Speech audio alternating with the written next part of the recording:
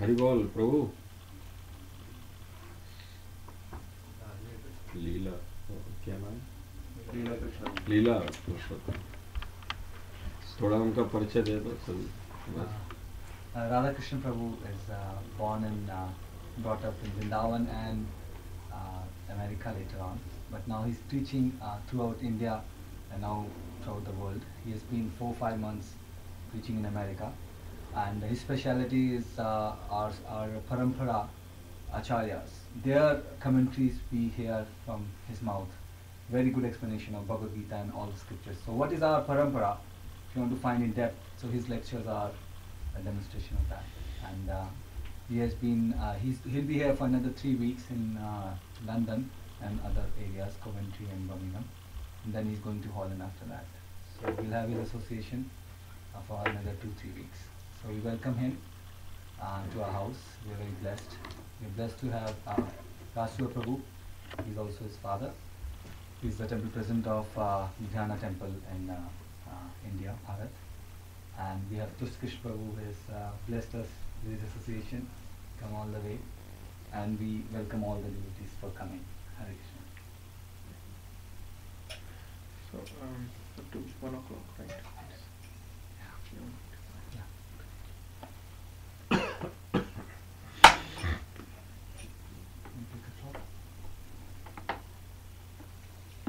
Premadan?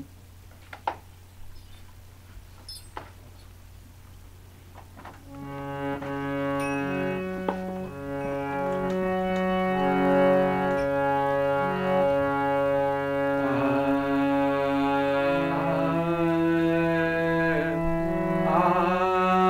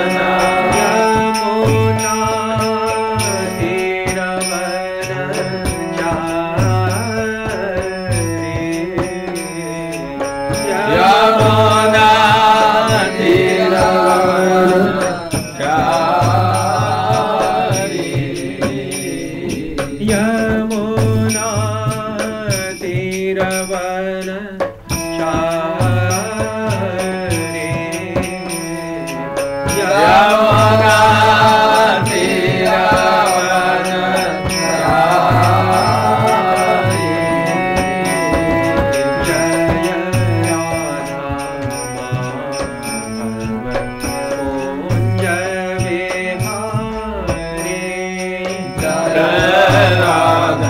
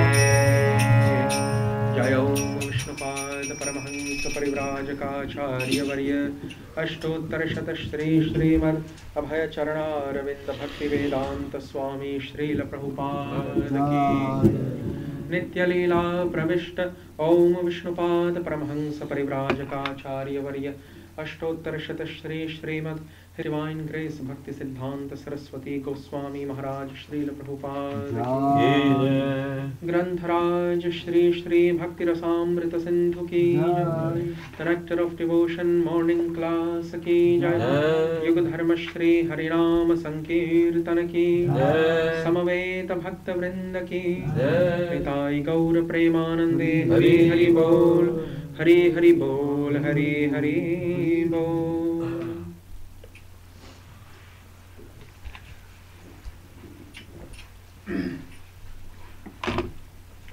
Hare Krishna.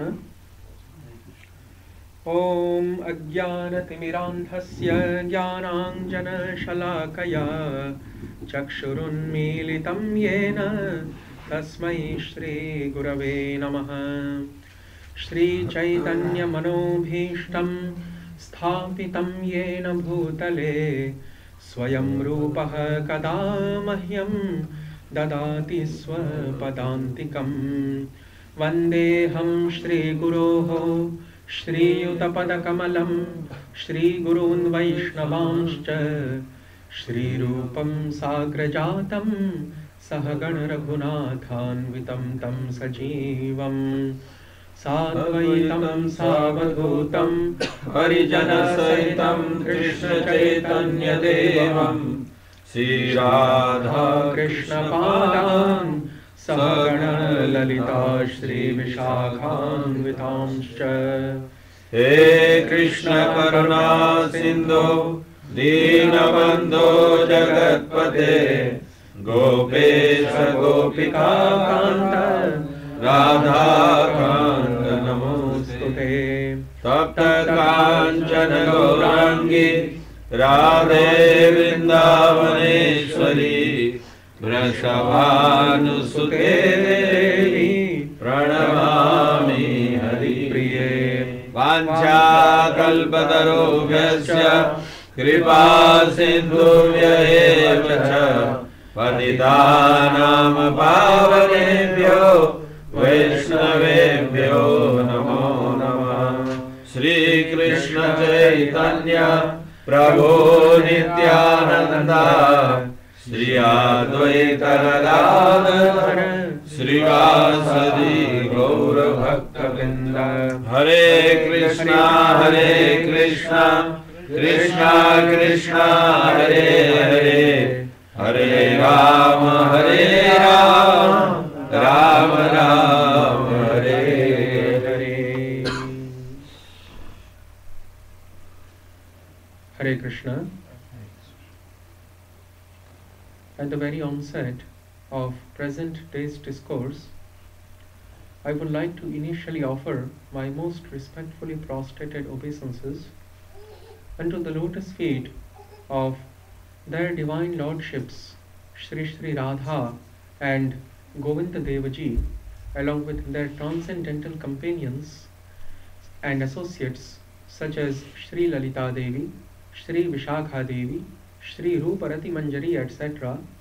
And along with them, I would also like to submit my most respectfully prostrated submissive homages unto the lotus feet of their transcendental lordships Shri Shri Krishna Chaitanya Mahaprabhu and Shri Shri Nityananda Prabhu, along with their perpetual divine entourage comprising of Srila Rupa Goswami, Srila Sanatana Goswami and all the 6 Goswamis of Shri Dham Vrindavan.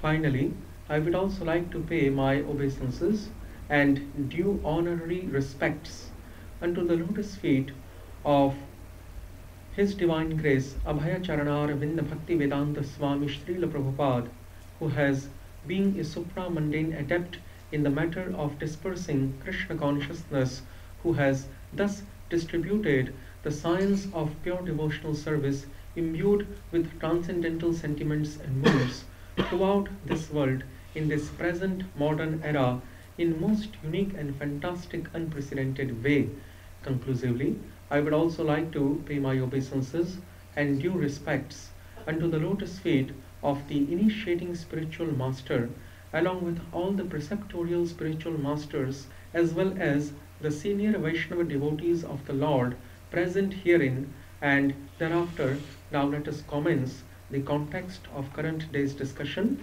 especially the topic and context pertaining to the science of devotional process.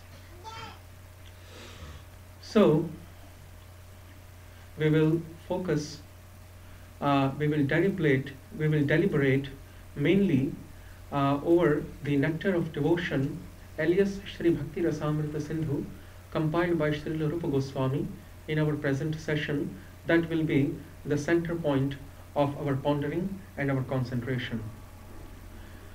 So, in the very invocatory verse of Shri Bhakti Rasamrita Sindhu, Srila Rupa Goswami Pad prays unto Lord Shri Krishna thus: Akhila Rasamrita Murtihi Prasrimar Ruchiruddhataraka Palihi Kalita Shyama Lalito Radha Priyan Vidhur Jayati.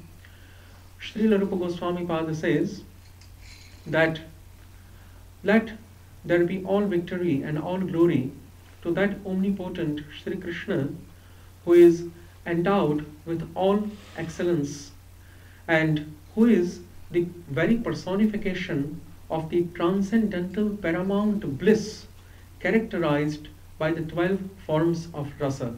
Akhila Rasamrita Murtihi. Let that transcendental moon, Shri Krishna Chandra, be all victorious, be all glorious. And by the radiance emanating from his transcendental limbs of his medium-sized icon, that Shri Shyam Sundar of Vrindavan, he has brought under his own control different cowherd damsels or cowherd milkmaids of Vrindavan, especially the Taraka or the Vipaksha, or the group which is completely rival, the group of the cowherd damsels of Vrindavan, the gopis of Vrindavan, which is completely opposite and rival to the group of Srimati Radhika. So also Shri Krishna has brought under his own control another group of gopis known as Pali, which represents, which is also sometimes known as Tatastha Paksha, Vipaksha and Tatastha Paksha. Vipaksha means the rival group headed by Shri Chandravali Devi, Shri Chandravali, who is also known as Taraka. These are the alternative terminologies that Shri Rupa Goswami Pad has used in the very invocatory verse, Mangalacharan Shlok of this unprecedented treatise. Prasri Mar Ruchi Ruddha Taraka Palihi, Akhila Rasamrita Murtihi, Prasri Mar Ruchi Ruddha Taraka Palihi. Ruchi means the bodily effulgence. By that radiance, by that transcendental splendor or effulgence, which is completely flamboyant in its innate identity, by that divine halo or radiance emanating from his transcendental limbs, and thereby the radiance which spreads and disperses the sweetness of his transcendental personality, the sweetness also known as Krishna Madhurya Vitaran Karya, that act of dispersing the sweetness of Shri Krishna's great personality, which is done by the radiance emanating from his transcendental body. What that radiance does, what are the after effects of that radiance and it's being dispersed through all the nooks and corners of the spiritual world, through all the different sides of the spiritual world. After that the radiance gets manifest, it brings under its own control the rival group to Srimati Radhika, also known as Vipaksha, headed by Chandravali Devi, who is in this verse known as Taraka Gopi. Prasri Mara Ruchi Ruddha Taraka Pali. Ruddha means Krishna has brought under his own control. He has confined. Ruddha means confined. That's the literal definition. Ruddha Taraka Pali. And Krishna has also brought under his own control the neutral group to that of Srimati Radhika, known as Tatastha Paksha, which is represented by, or which is headed by, a cowherd damsel known as Palika, or Padma. That is the alternative name here. So there are actually 4 groups existing. There are 4 groups of cowherd damsels existing in the transcendental land of Braj Bhumi Vrindavan Dham. In that non-phenomenal supramundane region, there are 4 types of cowherd damsels existing. Preliminary, there are 2 types existing, but among the 2 types, the latter type is again divided 4-fold. What are the 2 types of cowherd damsels existing? Who are they? First, the Vatsalya Bhavavati Gopis, and the second division is known as Shringar Bhavavati Gopis. That means those cowherd damsels who are within their hearts fostering and nurturing the transcendental mellow and mood of parental affection, especially the maternal affection. They are known as Vatsalya Bhavavati Gopis. And the Vatsalya Bhavavati Gopis, the group of the cowherd damsels who are having parental affection for Shri Krishna, maternal affection for Shri Krishna, is represented by the chief leader of that group, Vice Delegate Mother Yashoda. So, Vatsalya Bhavavati Gopis, the division of that is headed by Mother Yashoda. She is the representative of that flock. And the second flock of cowherd damsels is known as Shringar or Madhur Bhavavati Gopis. And those are the cowherd girls or cowherd damsels or the milkmaids of Vrindavan who are fostering the transcendental mellow of conjugal love, especially the mellow of paramour relationship, and that paramour relationship of a very specific type known as Samartharati. And that paramour relationship, those who are fostering, they are known as the Shringar Bhavavati Gopis, or those cowherd damsels who are having conjugal relationship with Shri Krishna. So, among those gopis who are having the conjugal relationship with Shri Krishna, there are again, actually conjugal love is again divided 2-fold. Shringar Ras or conjugal love, which is also known as Adi Ras. Shri Vishwanath Chakravarti Thakur, Shri Lilakrishnadas Goswami, they have termed Shringara by an alternative name known as Adi Ras. They call Shringar by another synonymous nomenclature or designation, which is Adi Ras. Adi Ras means the transcendental mellow, which is the origin of all the other mellows. For that reason, we find that there are 12 mellows in total. In aggregate quantity, there are 12 mellows, Dwadash Bhakti Ras. And those 12 mellows, they have been mentioned by Sri Chaitanya Mahaprabhu when he is imparting his transcendental sermons to Srila Rupa Goswami at the conjunction of the sacred trinity of rivers, Ganga, Yamuna and Saraswati at Tirthraj Prayag. At that time, that dialogue has been recorded by Sri Lilakrishnadas Kaviraj Goswami thus. In Chaitanya Charitamrita, when Lord Chaitanya Mahaprabhu is enumerating the varieties of transcendental juicy mellows existing in the transcendental region, Mahaprabhu says, Shantadasya Sakhya Vatsalya Madhura Rasa Nama Krishna Bhakti Rasa Madhye E Pancha Pradhana.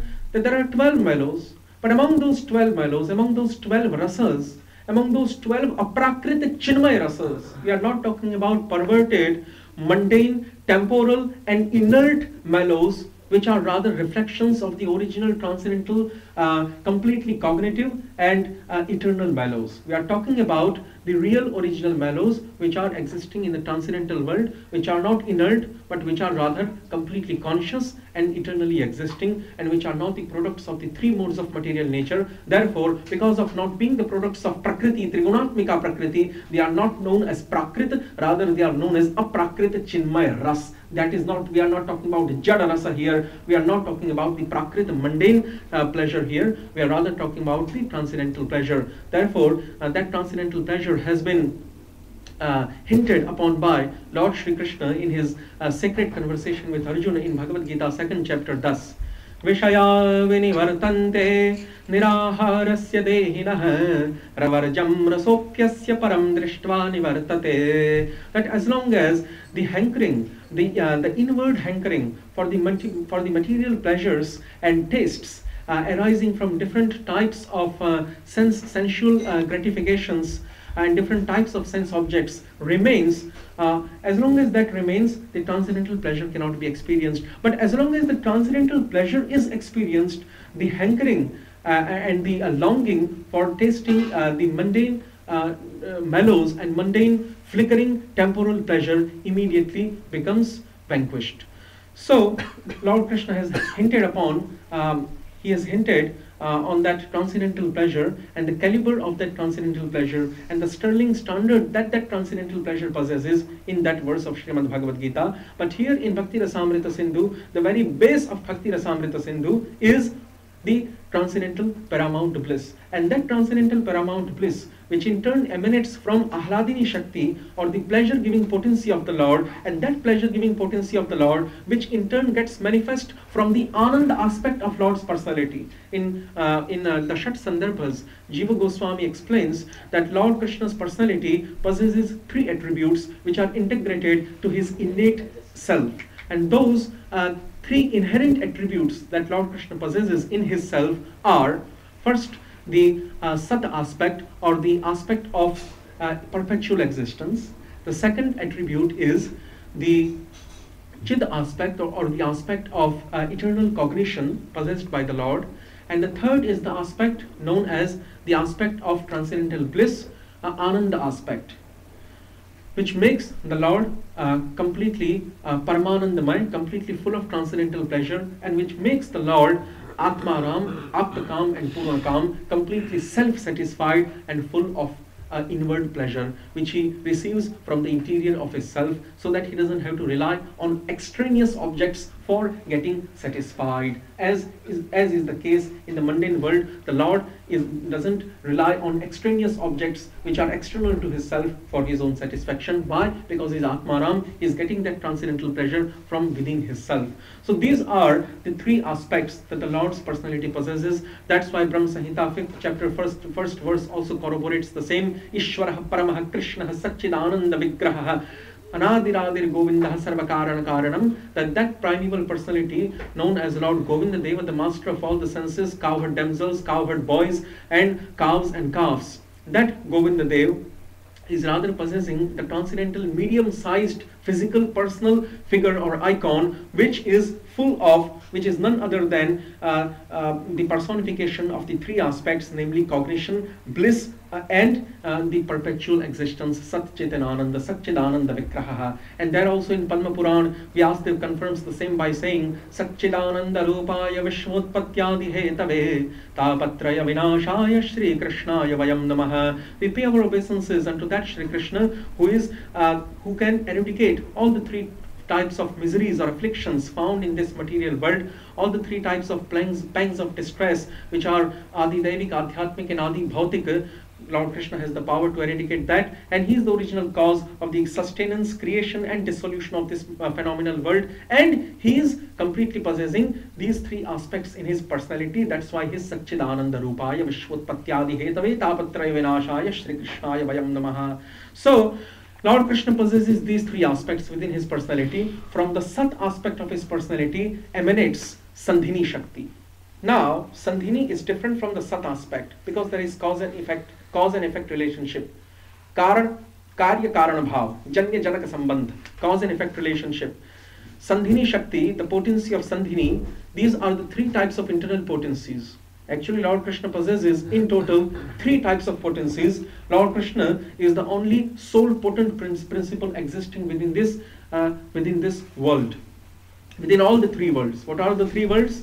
The material world, comprising of innumerable universes; marginal world, which is the causal ocean where Karanodakshai, the first Purusha incarnation, resides; and the spiritual world, beginning from the Brahman effulgence and Vaikuntha, and going and extending up to the Golok Vrindavan Dham. That spiritual world, marginal world, and external and the material world, all the three worlds combined, the whole Chatushpada Vibhuti, as the Purusha Sukta of the Veda mentions, Om Tripadasya Divi, all the whole Chatushpada Vibhuti, all the four parts of total creation. One part of the total creation is the material world, which in turn comprises of innumerable universes, and the 3/4 of the total creation is the marginal and the spiritual world combined together.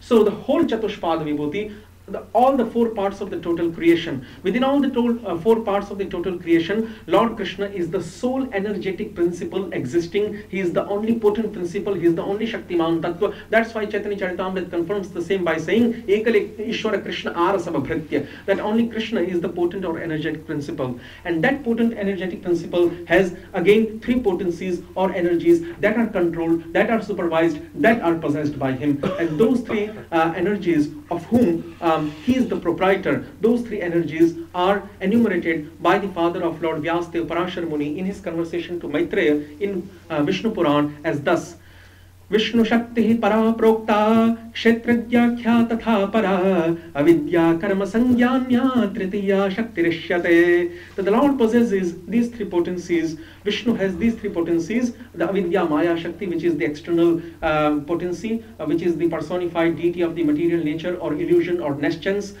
which is the personified deity of avidya, and which possesses three aspects: sattva, raj and tam, mundane modes of goodness, passion and ignorance. Then higher to that potency, from that potency emanates all the five gross elements and the three subtle elements: mana, buddhi, hankar, mind, intelligence, false ego, and the five material elements which are gross, that are earth, water, fire, etc. Bhumi, rapo, nalo, vayu, kham, mano, buddhi, revacha, ahankara, iti, amme, bhinna, prakriti, rashtadha. And then there is one superior potency to that material nature, known as marginal potency, sometimes also known as kshetragya shakti. That's why Vishnu Purana shloka says, Vishnu Shakti para prokta kshetragya kya tatha para.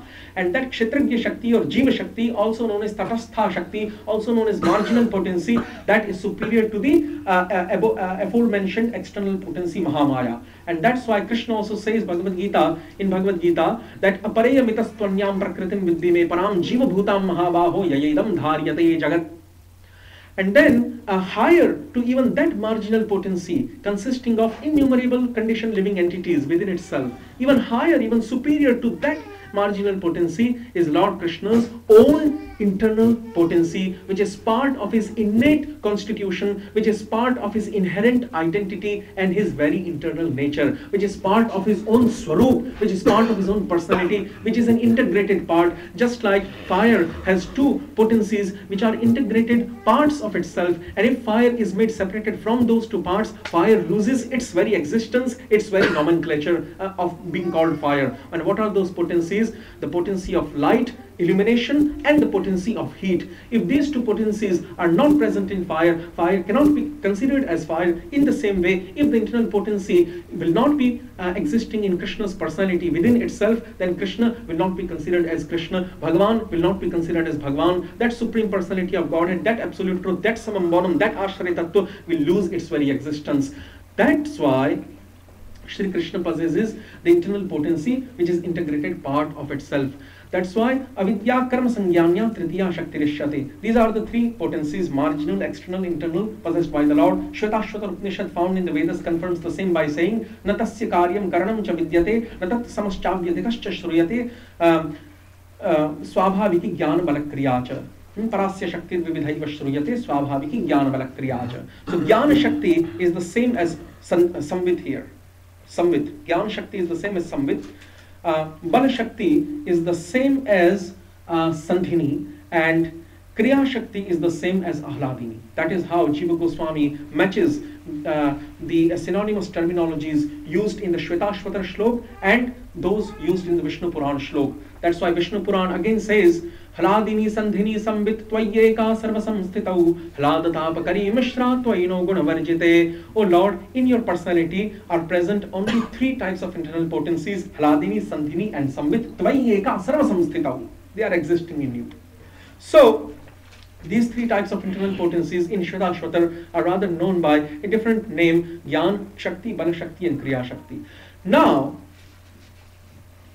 that internal potency, from Sat aspect arises Sandhini, From Chit aspect arises Sambit, and from the Anand aspect arises Ahladini. What is the difference?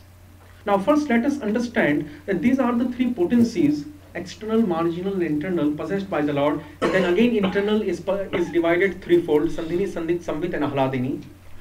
And Shri Krishna is the potent principle existing. And Shri Krishna, the potent principle, manifests into threefold diversities again. Vadanti tattva vidastatvam yach jnanamadvayam brahmeti paramatmeti bhagavaniti shabdyate. The potent principle again in turn manifests into three diversities. Shri Krishna being Yaj Jnanam Advayam. Shri Krishna is the Advaya Jnana Partattva. Shri Krishna is the original non-dual absolute truth. Ekam Advitiyam Brahma. Na dvitiyosti kaschit. As the Veda says, that supreme absolute truth is only one and not two. That's why the Vedic Dharma advocates only monotheism and completely negates the idea of so-called distorted polytheism.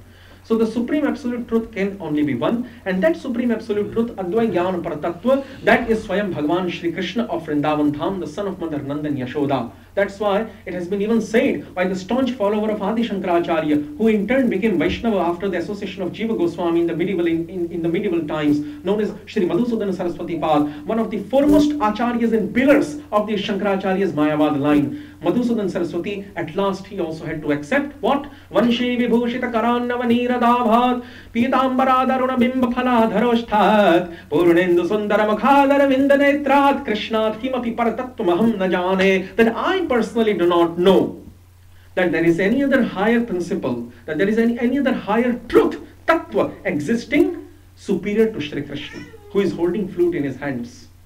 Vanshe vibhushita karan. This famous verse that is spoken by many different scholars in India. This famous verse is actually the fame of composing this shloka is allotted to Madhusudan Saraswati Pad, one of the staunch and foremost pillars of Shankaracharya line, without which the Shankaracharya line would not have stood so firmly on so much firm basis, so to speak. So that Madhusudan Saraswati, after associating with Srila Jiva Goswami and other Vaishnavacharyas of medieval India, he came to the conclusion that Supreme Personality of Godhead, Shri Krishna, is the only absolute truth. Therefore, Vadanti tattattva vidastatvam yaj jnanam advayam brahmeti paramatmeti bhagavaniti shabdyate. That non-dual absolute truth, as Lord Vyasdeva proclaims in Srimad Bhagavatam, gets manifest into three forms, into threefold diversities. And all those threefold diversities, they are not types of energies. They are not forms of his energies, but they are rather forms of the energetic principle. Nirvishesh Brahma, impersonal Brahman, is not energy, is rather the potent principle itself. Because Chaitanya Mahaprabhu calls Nirvishesh Brahma to be Sashaktik, to be possessed and to be endowed with the potencies. Nirvishesh Brahma or impersonal Brahma is possessed of the potencies. So how can Nirvishesh Brahma be considered potency if it is the possessor of potencies? Nirvishesh Brahma, Paramatma and Bhagavan, all of these three are rather forms of the non-dual absolute truth, Swayam Bhagavan Shri Krishna. All of these three are rather forms of energetic principle and not the forms of energies. So impersonal Brahman, which is none other than the effulgence emanating from Shri Krishna's transcendental body, that Nirvishesh Nirakara Brahma Jyoti is rather the most inferior form of that absolute truth, of that energetic principle, Shri Krishna. Then higher to that is the localized portion of Shri Krishna known as Paramatma or indwelling supersoul, Kshirodakshai Vishnu. Higher to that form of absolute truth is the Bhagavan feature, possessing all the six types of transcendental opulences in full. Aishvaryasya samagrasya viryasya yashasah shriyaha jnana vairagya yoshchaiva sharanam bhagaitingana. These six types of bhagas or aishwaryas, as they have been mentioned in Vishnu Puran, the possessor of these six opulences in full is known as the Bhagavan feature. So Narayan and all the incarnations and expansions like Narayana, Rama, Narsingh, Varah, Matsya, Kurma, who are originally coming out from Narayan, they are those all Vishnu Tattva expansions, those all Swansha Tattvas, they are known as Bhagavan. Kshirodakshai Vishnu, Karanodakshai and Garbhodakshai, these three Purusha incarnations are known as Paramatma. And the impersonal Brahman effulgence is known as the Brahman here. So all these three, Brahma, Paramatma and Bhagavan, they are rather different displays. They are rather variegated forms of the same energetic, original primeval principle, Shri Krishna of Shri Dham Vrindavan, who is neither Bhagavan, who is neither Paramatma, who is neither Brahma, but who is Swayam Bhagavan. The example of the original candle light and the other candle lights being lit from the original candle is given to differentiate the Bhagavan feature from the Swayam Bhagavan feature. Deepar chire vahi dashantar babhyupetya deepayate vivrita hetu samana dharma yastadrige vahi cha vishnutaya vibhati govindamadi karushantam ham bhajami ramadi murtishu kalaniyamena tishtan, etc. So that Shri Krishna, who is the chief and who is the most original and primeval form of the energetic principle, who is the Adi Shaktiman Tattva. Narayan is not Adi Shaktiman. Ramchandra is not Adi Shaktiman. Kshirodakshai Vishnu is not Adi Shaktiman. And Nirakar Divashesh Brahma is not Adi Shaktiman. They are secondary energetic principles being expanded from the original energetic Shri Krishna, who is the Swayam Bhagavan. Whereas that Shri Krishna possesses three potencies, and again his internal potency is divided threefold now. And that internal potency, Hladini Shakti emanates from the Anand aspect, the Sandhini Shakti emanates from the Sat aspect, and the Samvit Shakti emanates from the Chit aspect. Now, what is the difference between Sandhini and Sat, Samvit and Chit, and Anand and Ahladini? What is the difference between the three aspects and the three types of energies being produced from the three aspects of Lord's Swarup? What is the difference? Cause and effect relationship, that's the difference. The three aspects are cause, and the three energies being manifest from the three internal aspects of Lord's identity are the effects. So, Ananda is present, the transcendental paramount bliss is present in Swayam Bhagavan Shri Krishna's internal identity. But when that Ananda, when that transcendental paramount bliss, as Jiva Goswami explains in the Sandarbhas, when that Ananda aspect of the Lord simultaneously becomes manifest extraneous to his identity, then assuming a personal figure, then that is known as Ahladini Shakti. Let me explain in Hindi. जब वो जो भगवान की आनंद शक्ति है, वो भगवान का जो आनंद जो गुण है उनके स्वरूप के भीतर, उनके स्वरूप के अंतर्वर्ती आनंद नाम का जो गुण है, वो आनंद नाम का गुण युगपत रूप से, साइमल्टेनियसली युगपत रूप से जब श्री भगवान के स्वरूप के अंदर भी रहता है और साथ साथ में श्री भगवान के स्वरूप के बाहर भी प्रकाशित होता है, एक व्यक्तिगत मूर्त रूप धारण करके, साकार रूप धारण करके, वह आनंद नाम का जो भगवान का स्वरूप भूत गुण है, वह जब भगवान के स्वरूप के बाहर, उनके रूप के बाहर जब प्रकाशित होता है युगपत रूप से, तब उस पृथकीकृत हुआ जो उनका आनंद का जो मूर्तिमान रूप है, जो भगवान के स्वरूप से पृथकीकृत हुआ है, भगवान के स्वरूप से बाहर प्रकाशित हुआ है, उस रूप को हम आह्लादिनी शक्ति कहेंगे। उसी प्रकार से जो चित नाम का गुण है भगवान के स्वरूप में, वह एक रूप से तो भगवान के स्वरूप में ही विद्यमान रहेगा, एवं दूसरे रूप में वह श्री भगवान के स्वरूप से बाहर निकलकर जब एक मूर्त रूप धारण करता है, जब एक साकार व्यक्ति वैयक्तिक रूप धारण करता है, तब उसको हम संवित शक्ति कहेंगे। उसी प्रकार से जब जो सत नाम का गुण है भगवान के स्वरूप के अंतर्वर्ती भाग में, वह जब युगपत रूप से अपने आप को बाहर भी प्रकाशित करता है, भगवान के स्वरूप के बाहर भी प्रकाशित करता है, पुनः साकार मूर्त रूप धारण करके, तो उस साकार मूर्त रूप को हम संधिनी शक्ति कहेंगे। Like the transcendental paramount bliss, when it is present inside Shri Krishna's personality, then it is known as Swarupanand.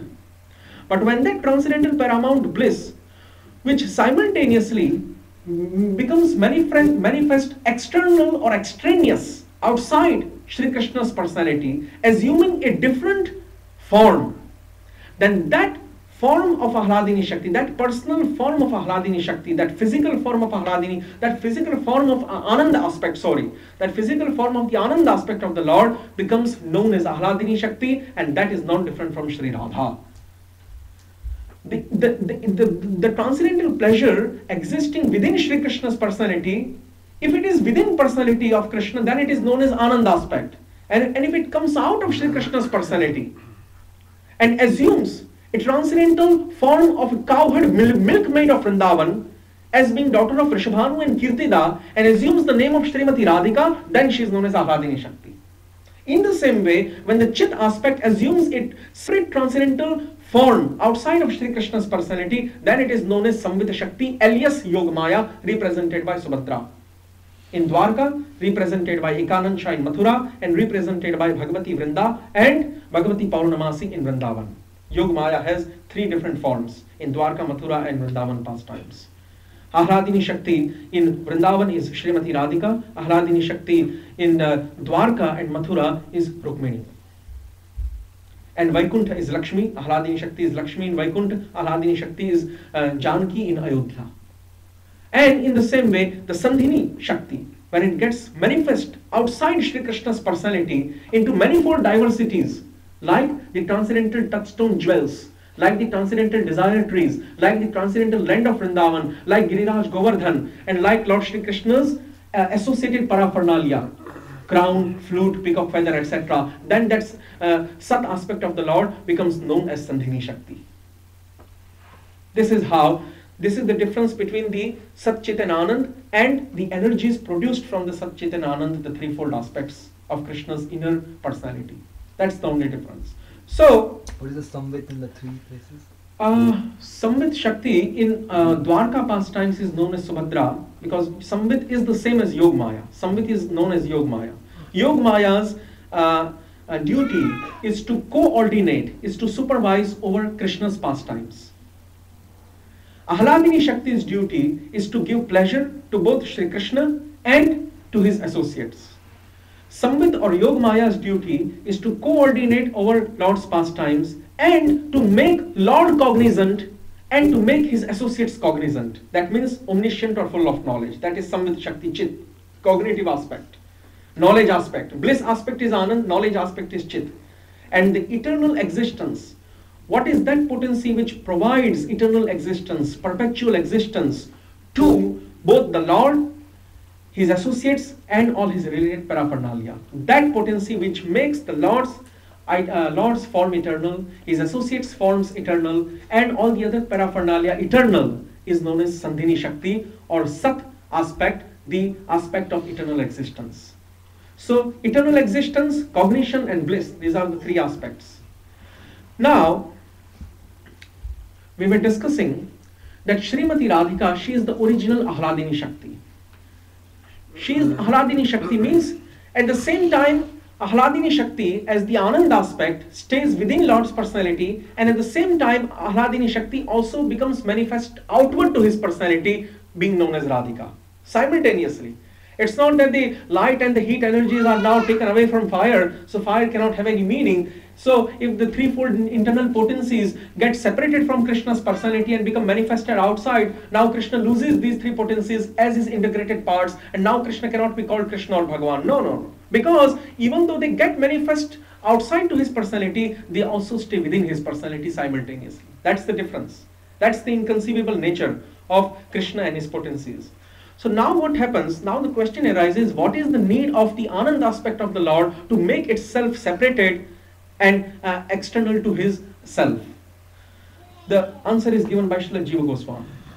Actually, the Jnanis, the monists, the Advaitvadins, those who are very fond of considering themselves one with the absolute truth, because they have no notion of devotion unto the lotus feet of the Lord, and because they have rather disregarded, discarded, and because they rather disrespect the whole principle and the whole notion of devotional service, because they rather dismiss the whole notion of devotional service, that is why the Jnanis rather put forth a challenge in front of the devotees circle.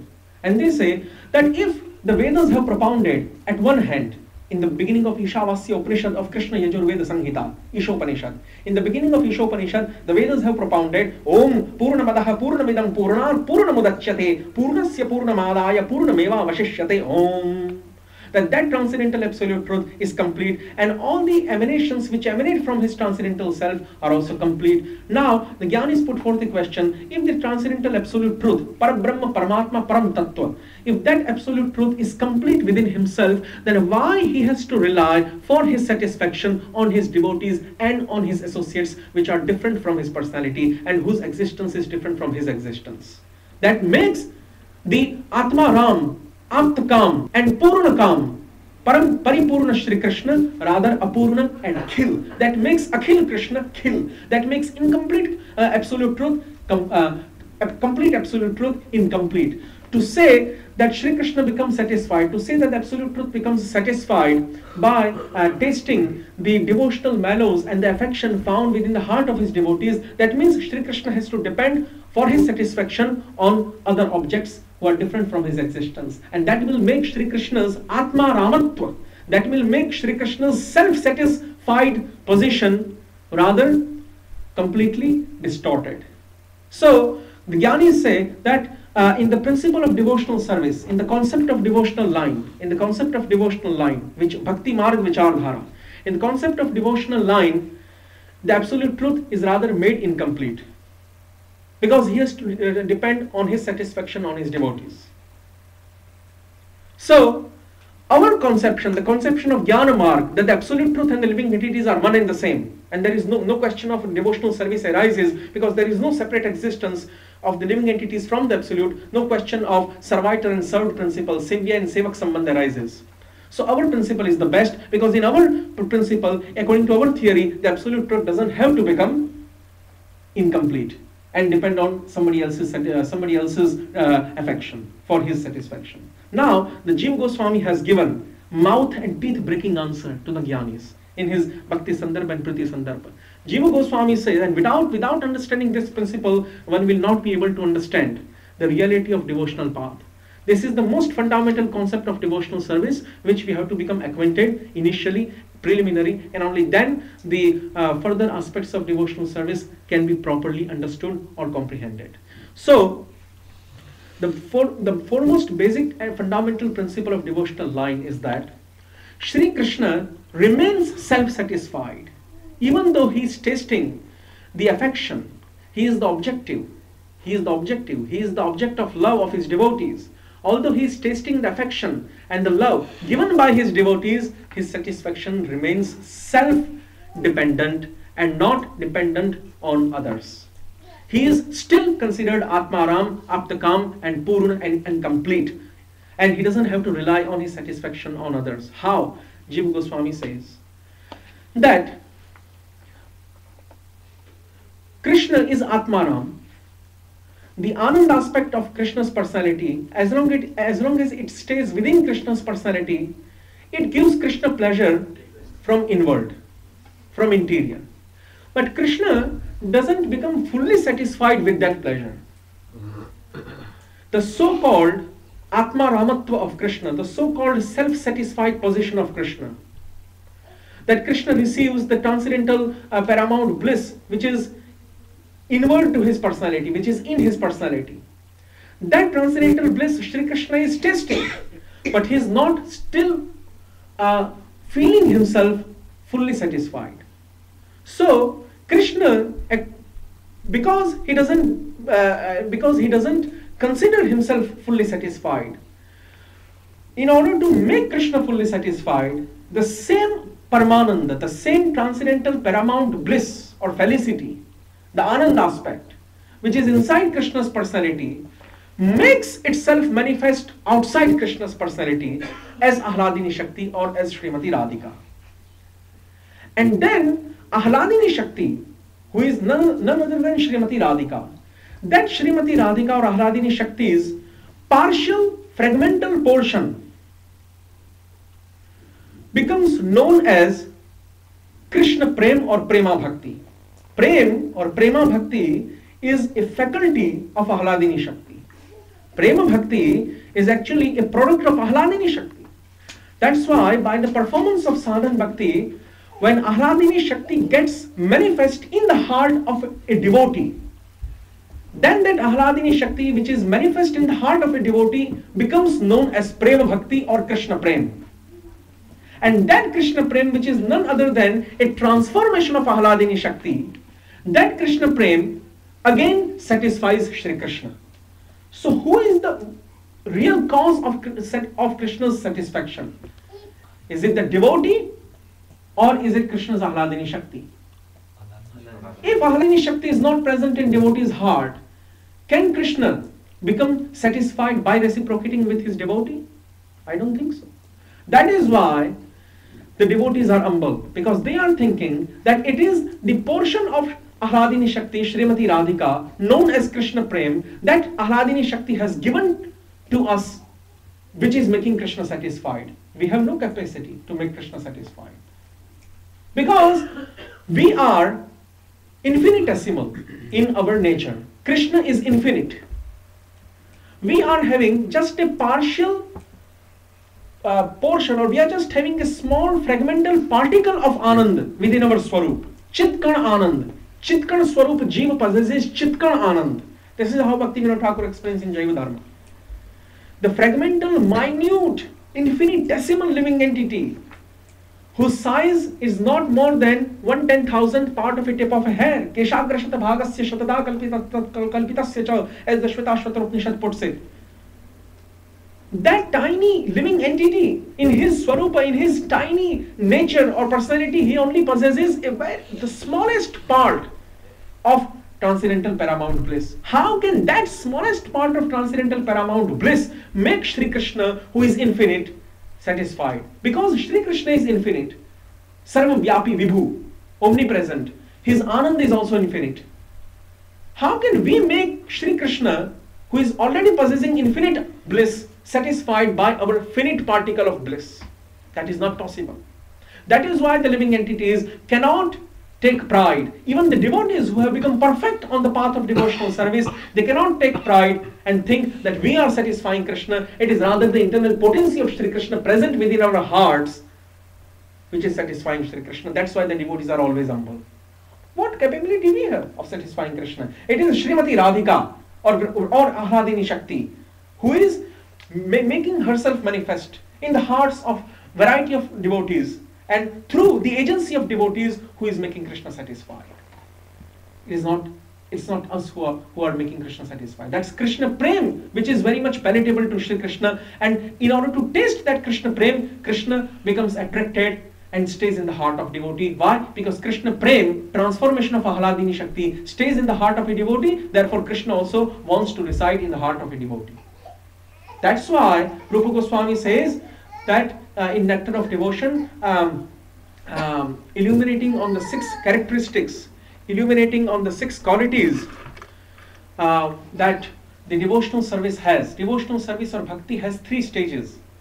Pure devotional service, Shuddha Bhakti, which is only aimed at satisfying Shri Krishna, is divided 3-fold. Sadhana Bhakti stage, higher than that Bhava Bhakti stage, and the last stage is Prema Bhakti stage. So, the Prema Bhakti stage, which is the goal, which is the aim, which is the target, which is the objective of Sadhana Bhakti stage. That goal, that Pancham Purushar, that 5th goal of human life, discarding the other 4 extraneous goals and insignificant goals of so-called Dharma, Arth, Kam and Moksha. The Pancham Purushar Prem, which is the only real goal, which is the only significant goal. This Pancham Purushartha Prem is rather having 6 qualities. And among the 6 qualities, 2 qualities are Prema Bhakti's own quality. Like, there are 6 qualities. Kleshagni Shubhada, Moksha Lagutakrit Sudurlabha, Sandrananda Visheshatma Shri Krishna Karshini Chasa. So Kleshagni and Shubhada, that means removing all types of distress and giving all types of auspiciousness. These are the 2 qualities which are the symptoms of Sadhana Bhakti stage.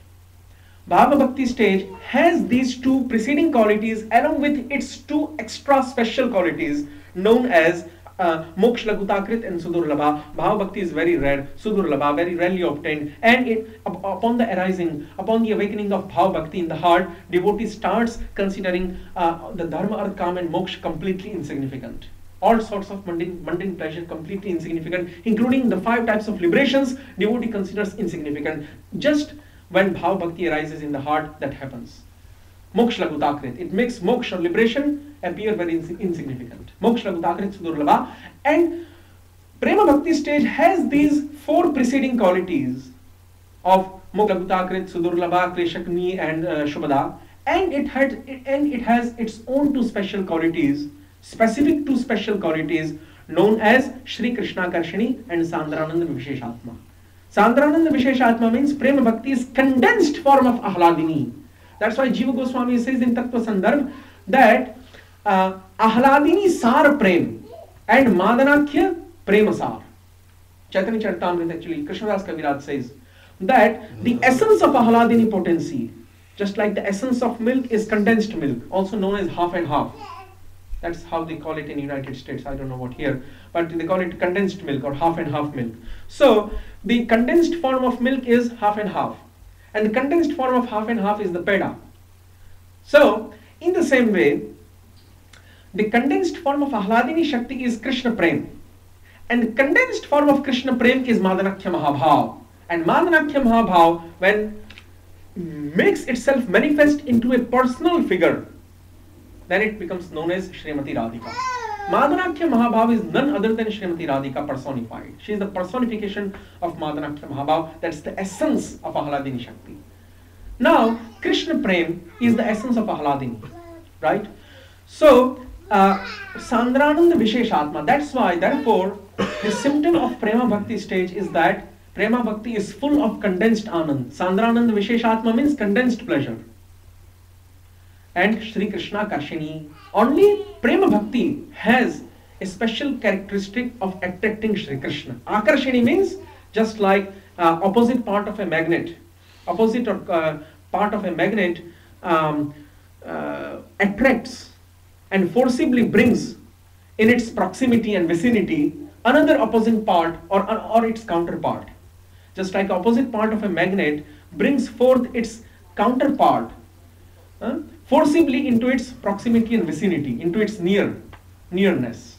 In the same way, the Ahladini Shakti's condensed essence, Prem, which is present in devotee's heart, that Prem attracts Shri Krishna into the heart of a devotee.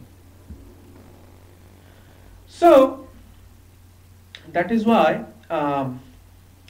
the Prema Bhakti stage has been considered to be Krishna Karshini.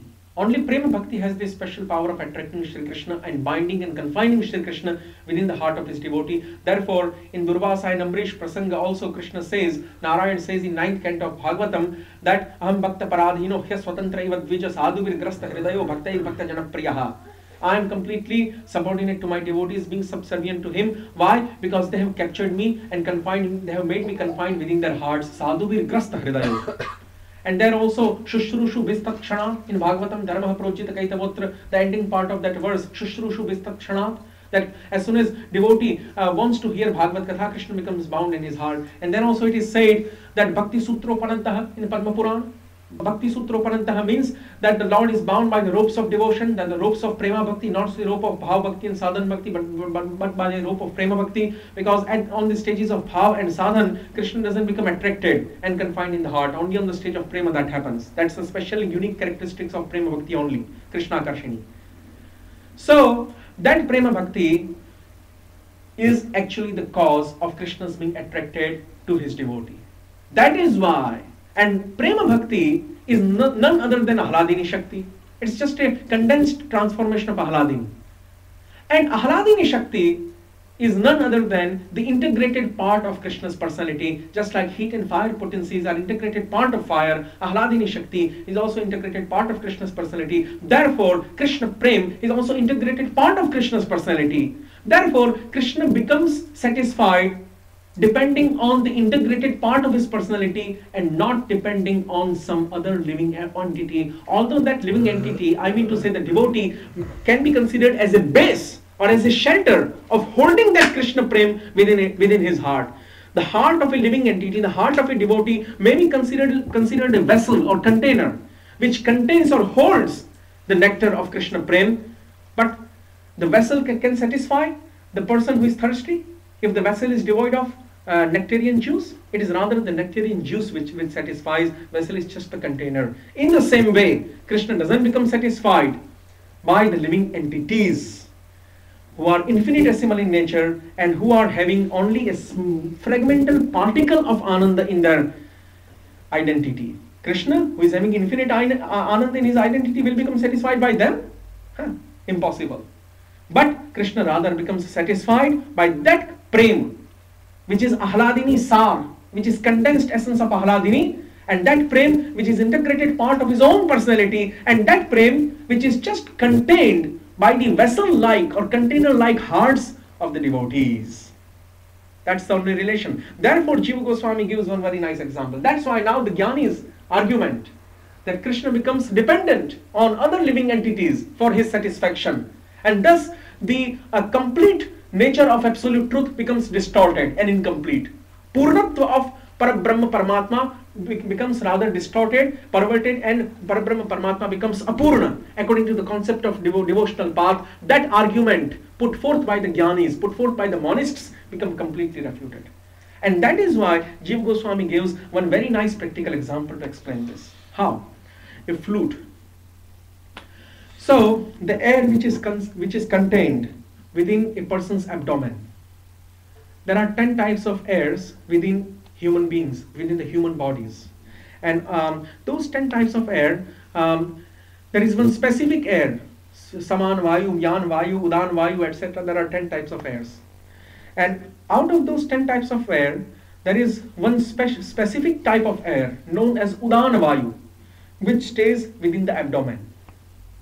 And that Udana Vayu which inhabits within the abdomen or the abdominal region, that is the air which is used while speaking. All the different types of 10 airs present in the body have different functions. So the abdominal air, Udana Vayu, has a specific function that it's being utilized when the act of conversation takes place. So when a person starts speaking, now what is the speech? Speech is none other than, what is speech? The speech is defined in Nyaya Darshan. In the Darshan of Nyaya, dealing with the philosophy of Nyaya, Nyaya Darshan defines speech as being the conjunction or union of voice box with the abdominal air. When the abdominal air, Udan Vayu, hits the voice box, the speech is created. Udan Vayu comes upwards, it turns upwards and hits the voice box, then the speech is created. And the speech is more reformed when it touches the palate, talu, when it touches the palate, when it touches the teeth, when it touches the lips, and when it touches the tongue. And then finally when it comes out, that's the most reformed form of speech. So the abdominal air is actually the cause of speech. The ingredient cause of speech is the abdominal air. Upadan Karan of Vani. Ingredient cause of speech is the abdominal air known as Udan Vayu. But that abdominal air, as long as it stays within the abdomen, it doesn't charm, it doesn't enchant, it doesn't entertain the personality or the person containing that air within his body.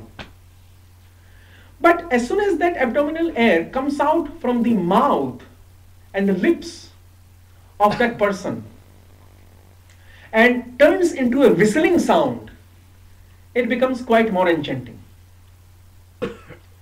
But when that person holds a flute in his proximity, attaches that flute to his mouth, and when that person puts or fills the different holes of that bamboo flute within the same abdominal air that he possesses, and when the abdominal air goes or enters into the holes of that bamboo flute and then again comes out and then again enters the ear of that person, that abdominal air, which is transformed into very sweet melodies, becomes very much enchanting.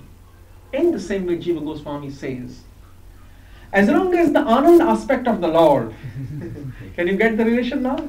As long as the Anand aspect of the Lord stays within Lord's personality, or yes, it's not so much enchanting. But when it gets transformed or it enters into the heart of his devotees and then again comes out, it becomes more enchanting to the Lord. That is why the Ahladini Shakti or Srimati Radhika, the personification of Ahladini Shakti, there is a necessity arises for her to make herself simultaneously present within Lord's personality as the Anand aspect and to make herself separate simultaneously as Srimati Radhika, extraneous to his self. That is why Radha Krishna Pranaya Vikriti Ahladini Shakti Rasmad Ekatmana Vibhuvipura Deha Vedam Gatautau. Swarup Damodar Goswami reveals the internal identity of Chaitanya Mahaprabhu, that he is Radha and Krishna combined. But then in that shloka which is quoted in Chaitanya Charitamrita Adi Leela, first chapter, Invocation by Krishnadas Kaviraj, originally composed by Swarup Damodar Goswami, Radha Krishna Pranay Vikriti Ahladini Shakti Rasman, Ekat Manav. That shloka explains that Krishna and Radha are one soul, just appearing in two different forms, because one is the integrated potency and the other is the potent principle. One is the fire and the other is the heat and the light energy of that fire. So we can understand the relationship of internal potency with that. Now the cowherd damsels of Vrindavan, they are the internal potencies of the Lord. That's why in Brahma Samhita, Brahma says, while praying to Krishna, Ananda Chinmaya Rasa Pratibhavitabhistabhirya eva nijarupataya kalabhihi Goloka eva nivasati akhilatma bhuto Govindamadi purusham tamaham bhajami. Ananda Chinmaya Rasa Pratibhavitabhistabhirya eva nijarupataya kalabhihi. Srimati Radhika and all the different subjective plenary portions of Srimati Radhika, I mean to say the Kaya Vyuhas. Srimati Radhika expands herself into Shri Lalita, Shri Vishakha, all the Ashtasakhis, 8 companions, and she also expands herself into Nitya Siddha Manjaris like Rupa Manjari, Rati Manjari, Vilas Manjari, Anang Manjari, Lavang Manjari, Kasturi Manjari, Nayanamani Manjari, all these Manjaris, all these maid servants of Srimati Radhika, and the 8 principal companions, Sakhis of Srimati Radhika, they are none other than Srimati Radhika's non-differentiated expansion. They are Swansh, they are Kaya Vyuh of Srimati Radhika. So what happens is that Srimati Radhika, who is the Ananda Shakti personified, Ananda Chinmaya Rasa Pratibhavita, she becomes manifest into all these other Kaya Vyuha forms like the Ashtasakhis and the Manjaris. And together all, they try to satisfy Shri Krishna. That means Ahladini Shakti makes herself manifest into variety of personal forms of different Manjaris and different Sakhis, and those varieties of forms, which are none other than Ahladini Shakti's different transformations, they in turn try to make Krishna satisfied. Now, Adi Ras or Shringar Ras, as we were saying, is divided twofold: Swakiya and Parkiya. Swakiya, Parkiya and Kanyaka. Now we are again coming back to the original invocatory verse. So, Adi Ras or the original mellow Shringar is divided threefold. Now, why it is called Adi Ras is because from Shringar becomes manifest all the other 4 rasas, like the Shantaras, Dasyaras, Sakhyaras and Vatsalyaras, and all the 7 secondary rasas. Which are the 7 secondary rasas? The 7 secondary rasas are Hasya Adbhuta Veera Karuna Raudra Vibhatsabhaya Panchavida Bhakte Gauna Sapta Rasahaya, the mellow of laughter, Hasya, the mellow of wonder, Adbhut, the mellow of chivalry, heroism, Veer Ras, the mellow of compassion, Karuna Ras, the mellow of anger, Raudra Ras, the mellow of ghastliness, Vibhatsa Ras, the mellow of fear, Bhayanak Ras. Together all these 11 mellows, Shringar on one side and the 11 mellows on one side. 7 secondary mellows and the 4 principal mellows, that means 11 on one side and Shringar on one side. Shringar is the original mellow. From all of these other 11 mellows have become manifest. So that's why it is known as Adi Ras. Now the Shringar is divided threefold into Swakiya, Parkiya and Kanyaka. Kanyaka means that conjugal love. Now conjugal love means one lover is needed, 2 lovers are needed. One is male and another is female. There cannot be any other relationship in the transcendence. In the material world, everything goes on. But in the transcendence, there is no other relationship except for the male and female relationship.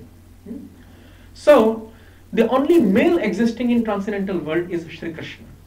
And all the females existing are the living entities.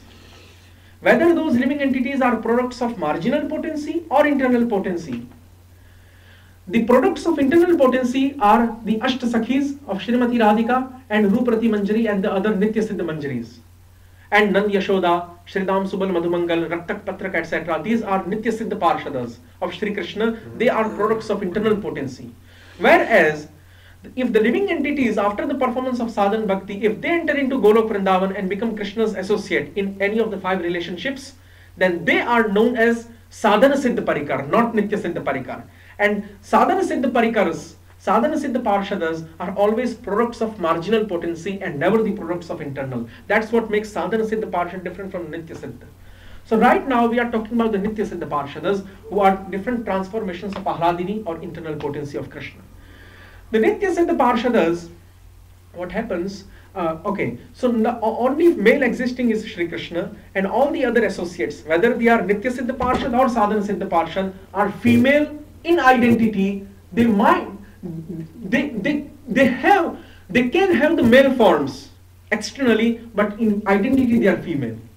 All associates of Shri Krishna, all devotees of Krishna in transcendental world, whether they are products of marginal potency, Sadhana Siddha Parshad, or products of internal potency, Nitya Siddha Parshad, they are all female in identity.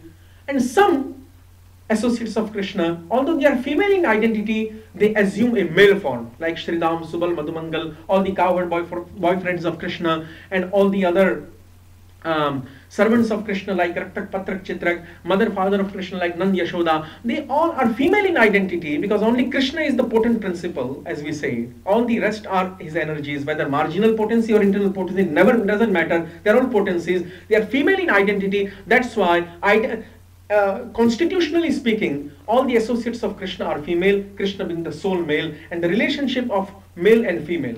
Now, those associates of Krishna, all are female. That's the general rule.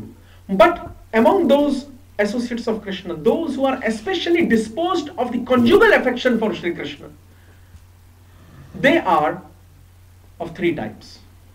Because there are three types of conjugal, and they are embodied in a transcendental female form, and they are of three types. They have female bodies and they are of three types. Parkiya, Swakiya, and Kanyaka. Kanyaka means that relationship which a virgin unmarried girl has with another virgin unmarried boy. That is known as Kanyaka Bhav. The relationship that a married wife and husband they have, that is known as Swakiya Bhav. That's another form of conjugal. And the relationship that a woman or a lady who has become married legally to a particular person, her husband, that married wife, if she has an extramarital relationship with another paramour, then that is known as Parkiya. So the relationship that the cowherd damsels of Vrindavan have with Shri Krishna is of the latter type, Parkiya Bhav. And the cowherd damsels of Vrindavan, they have been married legally by husbands, but those husbands are also expansions of Shri Krishna. They have not been married to anyone else other than Shri Krishna, but because those husbands are not becoming manifest in the same form as Krishna becomes manifest. Assuming different form, Krishna manifests different expansions, endowed with different external forms and ways of behavior and ways of demeanor, etc. And therefore, both in the conception of Krishna and in the conception of gopis, gopis are thinking that we are married not to Krishna but to some other person. And Krishna is also thinking likewise that gopis are not married to my expansions but to some other person. Why they are thinking like this? Because the Yog Maya potency, in order to make the paramour love arise, the Yog Maya potency covers the knowledge of both Krishna and the cowherd damsels. Cowherd damsels do not know that the husbands to whom we are married are expansions of Krishna. Neither Krishna knows that they are my expansions. They are both in the mood that, oh, Gopi is thinking that Krishna is a paramour lover. He is Upapati. He is not our Pati. He is Upapati. We don't have any direct marital relationship with him. And Krishna also thinks, I don't have a direct marital relationship with the gopis. Just in order to make the paramour love arise, Yog Maya covers the whole consciousness of both the gopis and Krishna. And why the paramour love is needed? Because in the paramour relationship, even it is seen in the material world, that even then what to speak of the spiritual, in the paramour relationship, the bliss is more condensed than in the marital relationship. That's why the best way that Krishna can become satisfied is not through the wedded love, but is through the paramour. That's why wedded love is found in Dwarka, Mathura, Ayodhya, and Vaikuntha. But the Parkiya Bhav is only found, the paramour is only found in Sridham Vrindavan. Now that paramour love has again two divisions, Ghrita Sneh and Madhu Sneh. So the group of Chandravali, that is the rival group to Srimati Radhika. We are coming back finally. The group of Chandravali, which is the rival group to Srimati Radhika, and the group of Palika, which is representing a neutral group to Srimati Radhika, Tatastha Paksha and Vipaksha of Srimati Radhika respectively. Both of these two groups have specific type of paramour love for Krishna known as Madhu Sneha. As Rupa Goswami explains in Ujjwala Neelamani, Ujjwala Neelamani is an appendix of Bhakti Rasamrita Sindhu, it is continuation. So as Rupa Goswami explains in the Sthai Bhav division, Sthai Bhav Prakaran of Ujjwala Neelamani, Madhu Sneha or Ghrita Sneha is a special type of paramour affection possessed by the rival group and the neutral group. Suhrit, the Vipaksha and the Tatastha Paksha.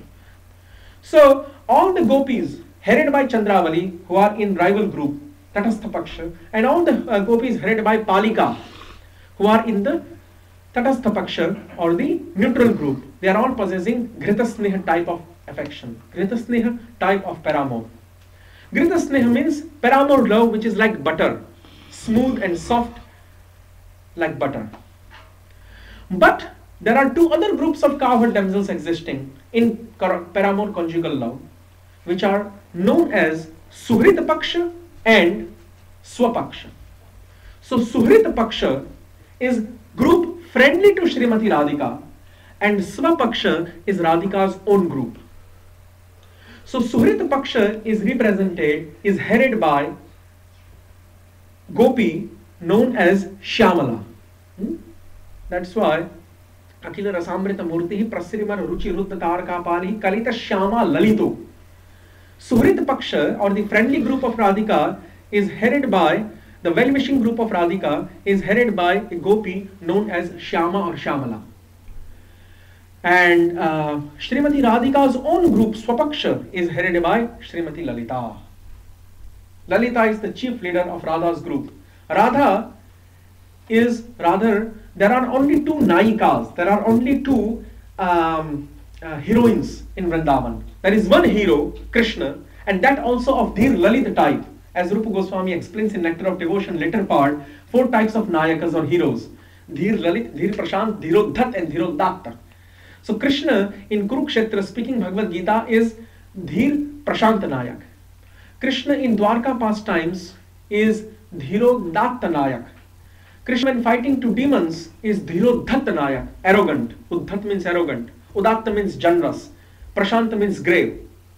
And Krishna in Vrindavan, especially performing pastimes with gopis in Paramour, is Dhir Lalita Nayak. Very careless, carefree hero who always remains in complete bliss, happiness, and who is full of jokes.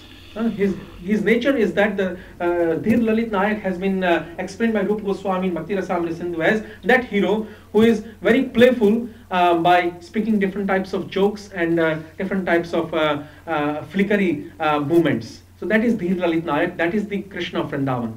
So Dhir Lalit Nayak is the only, Dhir Lalit Krishna is the only hero in Vrindavan, whereas there are 2 heroines, Chandravali and Srimati Radhika, 2 principal heroines, they are the 2 only heroines, and these 2 heroines have their followers. That means that there are 2 different parties. And then there is, so the friendly group to Chandravali's group is known as Tatastha Paksha. The neutral group means, neutral group is neutral to Radhika. That means if chaos happens, if quarrel occurs between Radhika's group and Chandravali's group, the neutral group will remain neutral. But that neutral group is friendly towards Chandravali. It is friendly towards Chandravali, but it remains neutral during the quarrel time. So also the friendly group, Suhrita Paksha, headed by Shyamala, is friendly towards Radhika, but it is neutral towards Chandravali. You understand, right? The Tatastha Paksha, which Rupa Goswami calls Tatastha Paksha, is Tatastha for Radhika, but Suhrit for Chandravali. And the Suhrit Paksha of Radhika is Suhrit for Radhika and Tatastha for Chandravali.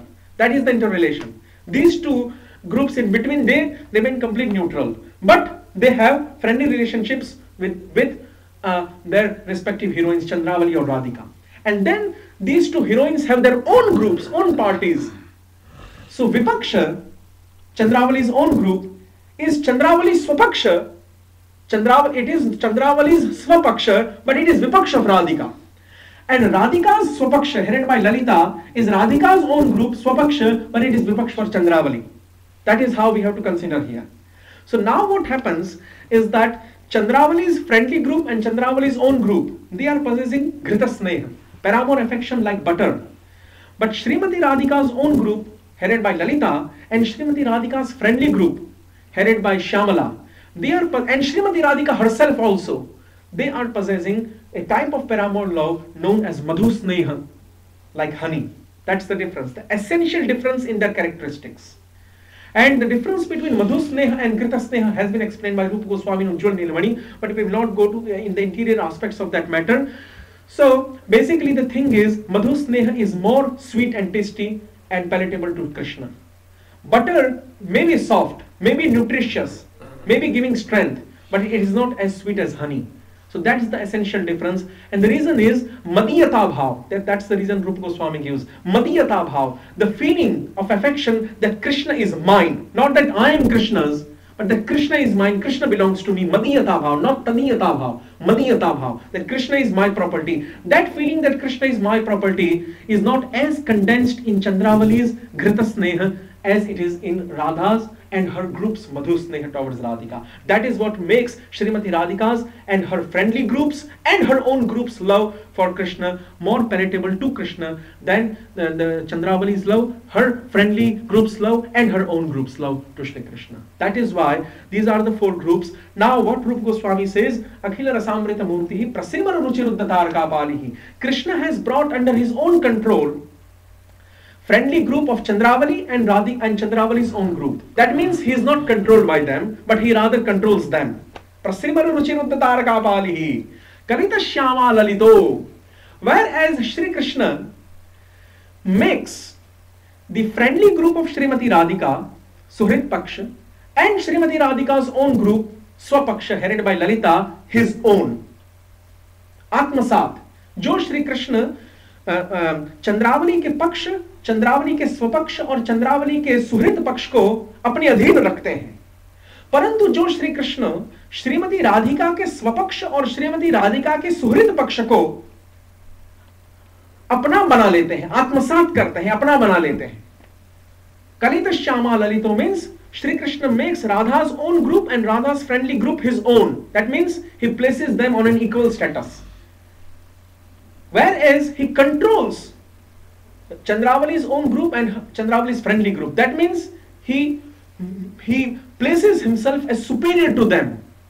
But towards Radha's own group and Radha's friendly group, Krishna doesn't become placed on top of them, but rather Krishna stays on an equal platform. Krishna makes them his very own. But towards Srimati Radhika, third different type of behavior that Krishna expresses. Kalita Shyama Lalito Radha Prayan Vidurjaya. Rupa Goswami says that he is equal.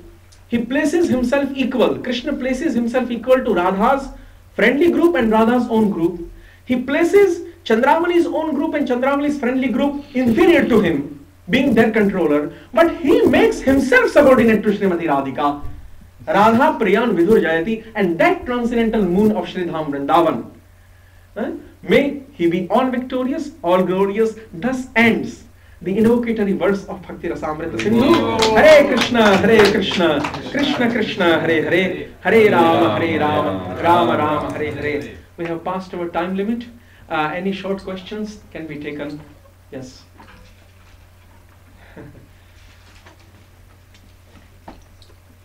Yeah, Prabhu, Yes. how is this love of Krishna is different from the Ananda aspect of a Jiva? Because Sachit Ananda means even Jiva, the constitutional position, or you can say the Sarup of Jiva is a Sachit Ananda. Yes. So how this Ananda is different, which comes as a Anadni Sakti of Krishna? Yes. You see, the particle of bliss that living entity possesses, whether he is performing devotional service or not, he always possesses. Whether he is in human species or any other species of conditioned life, the particle of bliss that he always possesses in his nature that particle of bliss comes from Krishna's Swarupanand. It doesn't come from Ahladini Shakti. That's the difference. Swarupanand means we have already talked about the aspect of bliss that stays within Krishna's personality. That is known as Swarupanand. And the bliss that Sri Krishna receives by reciprocating with his devotees and by reciprocating with Srimati Radharani is known as Swarupa Shakti-anand or Ahladini Anand. It's known as Swarupa Shakti-anand or Ahladini Shakti. So, the particle of bliss that living entity possesses within his heart since the time that he is existing, that particle of bliss is actually coming from Krishna's aspect of pleasure which is in his personality. That is not coming from the separated Ahladini Shakti. That is why Krishna doesn't need that Anand. He already has infinite Anand within his self already. Still he remains dissatisfied, and therefore that Anand aspect manifests itself separate to Sri Krishna's personality as Srimati Radhika to fully satisfy Krishna. So if Krishna doesn't become satisfied by the already existing unlimited Ananda that he has in his own internal identity, then why would he need a particle of his own internal pleasure given to a living entity for satisfaction? That doesn't appeal to the mind. So living entity, the pleasure he has is particle of Swarupa Anand. It is not particle of Swarup Shakti Anand. That's the difference. What happens when living entity performs sadhana bhakti? And at that time, when living entity is given prema bhakti, that prema bhakti is particle of Swarupa Shakti Anand. And that is what makes Krishna satisfied. Swarupanand or the particle of Swarupanand doesn't make Krishna satisfied. Swarupa Shakti Anand or a particle of Swarup Shakti Anand makes Krishna satisfied. That is the difference. So Swarupa Shakti Anand is Adini Shakti and Swarup Anand is the Anand aspect found within his personality. That's the difference. Yes. Then it's mean that means the love for Krishna, which we say that is dormant in the living entity. Yes. Means we get it from when we perform bhakti, when we do sadhana bhakti, then we get it from outside. Actually, what happens? The reason why it is said that the love for Krishna is dormant within our hearts is because we have a natural loving propensity in this material world.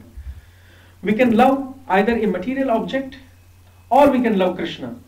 We have that propensity of loving. But Krishna Prem is a very specific substance. Krishna Prem is actually received from outside by the performance of sadhana bhakti. Nitya siddhasya bhavasya prakatya hridi sadhyata. That is how Rupa Goswami puts it. That Krishna Prem, which is eternally existing, but which is existing outside, not inside ourselves. That Krishna Prem is received by the grace of Ahladini Shakti. When Ahladini Shakti decides, oh, now this devotee is qualified to receive Krishna Prem. Krishna Prem is an essence of Ahladini Shakti. So when Ahladini Shakti decides that now this devotee is eligible to receive Krishna Prem, then she infuses Krishna Prem automatically within the heart of that devotee. But when it is said that this love is dormant in our hearts, that love doesn't actually mean the specific Krishna Prem that we are talking about, that is received by the grace of Ahladini. That love is the loving propensity that we are talking about. Loving propensity is there. Loving propensity is there. If loving propensity is not there, then even if Ahladini Shakti will give us that Krishna Prem will remain incompatible. One example I can give you. How? In the material world, suppose we have a plug, right? We have a plug which has 3 pins or 2 pins. But if we don't have a socket, how will that plug work? So loving propensity is like a socket and Krishna Prem is the plug. Actual Krishna Prem is like the plug. So plug needs a socket. If it wants to work, plug needs a socket. So Krishna Prem is the essential object or plug. but it needs a socket, and that socket is the loving propensity which living entity has, whether he is a devotee of the Lord or not devotee. He has, in all circumstances, he has loving propensity. If he is not devotee of the Lord, then he will love some other mortal human being or some other living entity. So that loving propensity is misused or exploited. It is misdirected. It can be directed towards a proper goal, but it is misdirected. But only by that loving propensity nothing happens. That is why even at the stage of sadhana bhakti, devotees have love for Krishna, isn't it? If we don't have any love for Krishna, then we will not be engaged in the devotional service at all. We have some love for Krishna, but that love is not the same as Krishna Prem, which is a transformation of Ahladini Shakti. That transformation of Ahladini Shakti, Krishna Prem, will only be received once we become perfect in our sadhana bhakti. That is why loving propensity is there, but the actual Krishna Prem, we have to get it by the grace of Ahladini Shakti from outside. That's why loving propensity makes Krishna Prem compatible. Ahladini Shakti can give us Krishna Prem, but if we don't have the receptacle to contain that Krishna Prem within our hearts, that Krishna Prem cannot do anything. Even if it comes within our heart, that it cannot function. So we have the compatibility mode is actually known as the loving propensity that is dormant within the heart of a living entity. If loving propensity is not there at all in the heart of a living entity, Krishna Prem will not be able to act actually. There are many mundane examples which can be given here. The flute example you gave was nice. Yeah, and there are also mundane examples, mundane machinery, examples of mundane machinery or other machines. Blood compatibility. Life-saving blood cannot be taken unless you have a similar compatibility in the blood. Yes. So that loving propensity that the acharyas have talking about, which is dormant within the heart of every living entity, is just a compatibility, which needs to be there if we want to properly contain Krishna Prema, and if we want to make the Krishna Prema function properly, we need that compatibility. So that's the only thing. Otherwise, the dormant love that we have in our hearts, that's not the same as that Krishna Prem, which is the transformation of Ahladini Shakti. You know why? Because if Krishna Prem was already there, then Krishna Prema is so Ahladini Shakti. Because Krishna Prem is Ahladini Shakti. Krishna Prem is not marginal or external. Krishna Prem is internal potency. Ahladini is internal. So, marginal can be subdued by external. But how can internal be subdued by external? So, we are marginal. We are prone to subjugation of external potency. We can be covered by Maya. But how can Krishna Prem, which is Ahladini Shakti, which is internal potency, be covered by Maya? So if we say that Krishna Prem, which is the essence of Ahladini Shakti, is already in our heart, even though we are not devotee of Krishna, then how Maya can dare to cover that internal potency, that particle of internal potency? Maya can never cover internal potency or Godhead Shri Krishna. These are the only two things which Maya can never cover.